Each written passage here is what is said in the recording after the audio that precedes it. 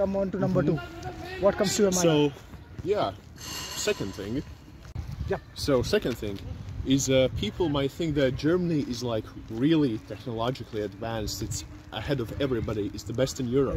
Yeah. But it is so false, and I couldn't believe that. Oh, okay. But we have this notion that Germany is very good with machines because they have BMW, Audi, and they have given so many beautiful cars to the world. Yeah, they're good with machines, but like when you want the simplest message, let's say from the post, it takes like 3 weeks for them to mail you a letter.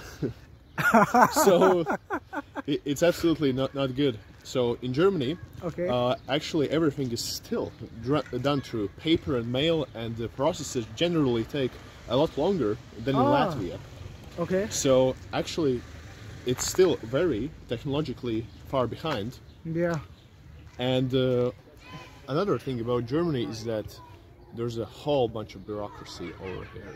And that ties into what I just previously said about things taking on very long. There's a very long bureaucratic process to approve of something, to get something done, and things generally take a very slow amount of time.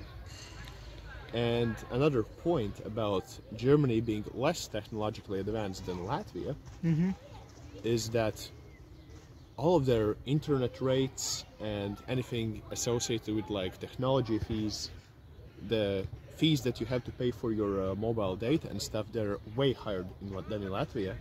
And usually the network providers have less coverage and they're even worse than in Latvia.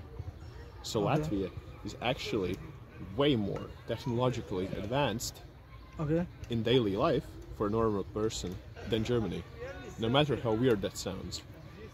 Yeah, and this actually also is quite common with all the countries which are, economically very strong. Once a country become economically very strong, they started putting procedures which takes very long time to get it approved. So for example, in India, because the economy is not that strong, to start something is easy. I think that is the same with Latvia, because the economy is not that strong.